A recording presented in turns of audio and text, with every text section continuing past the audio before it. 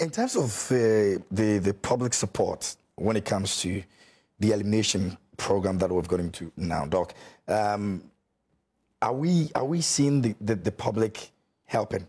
Because, I mean, at the end of the day, if you give somebody a net and the person is not using it, you can't go and force the person in their homes. Yeah. If you're giving somebody a medication or maybe even spraying, or you give the person the spray and the person does not even spray the rooms in the first place, we'll still have a problem with that. So elimination will be difficult. But what are we doing to ensure that the public gets to understand where we are? Yeah. This is the statistics. This is how we're looking. If we do better, we can get better. Yeah. I mean, you are right. We cannot eliminate malaria without individuals owning the fight. You know, so we need to get everybody on board to agree that this is the opportunity for us to eliminate. I mean, how do we do it? Through people like you. You know, if you help us engage the people, telling them what the right information is, sleeping under the nets, all the interventions available, and getting them to believe. I'm sure you have a lot of followers on social media. Yeah. Get them to buy into the agenda and then do the right things. We also do a lot of community engagement through our NGOs.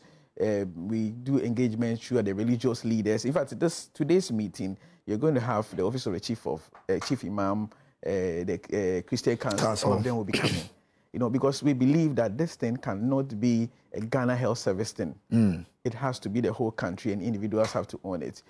Yes, over the years, we have issues with people not sleeping under the net. Yeah. If you look at the proportion of those who own nets as against those who use it, there's a big gap.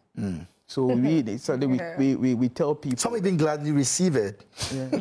Using it as the problem. Yeah. The person will make you understand that, oh yes, I need the net. Some fight for it. But the excuse that they usually give is it causes more heat. Yeah. People have come out with that too as well. Yes. You know. But these are people who gladly took it for whatever reason it was. We try to analyze the data on this. And it's true, one of the reasons they give is that we heat. And we tell them that we have types of nets. We have what we call the polyethylene nets and the polyester nets, right? And so when we understand that that is one of the challenges, we move away from the polyethylene nets, which usually could generate a lot more heat. And then we try to supply more of the polyester nets.